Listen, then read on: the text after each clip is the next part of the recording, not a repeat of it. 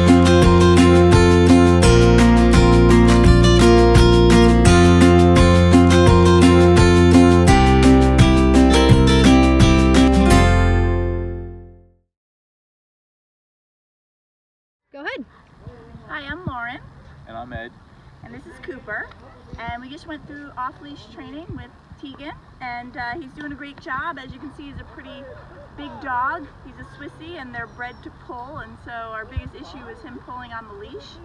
And we now feel comfortable and confident with him walking in a heel by our side. He's doing a great job of that, and even off-leash, as you can see now, there's people walking by, and he's just chilling there. So yeah, so it's been really great, and we're super excited to get him home and to continue trying this out.